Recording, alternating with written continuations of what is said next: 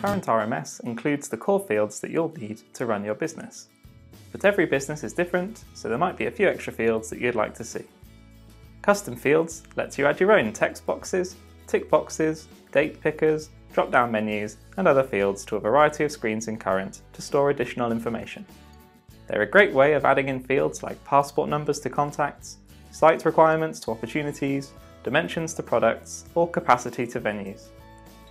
You can create custom fields on your pages in People and Organizations, Resources, Opportunities and Projects, and even against opportunity items and costs.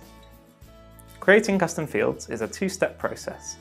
First, create a custom field group in System Setup, Custom Field Groups.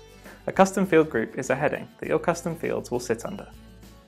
Then head to System Setup, Custom Fields to start adding your fields. Pop in a name and an optional description and choose the module where you'd like the field to be available. We'll choose Opportunity.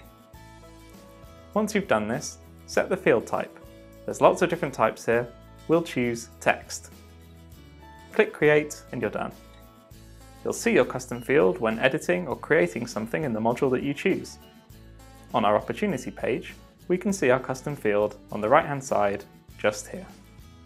Once filled out, custom fields will show up on the details pane of a page that you're on, along with other attributes and actions.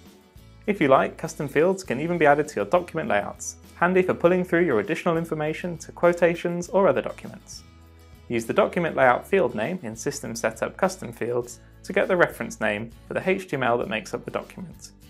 If you're not handy with HTML, don't worry, we're here to help.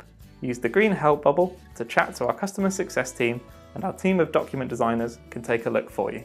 For a full overview of custom fields, get in touch with the team today.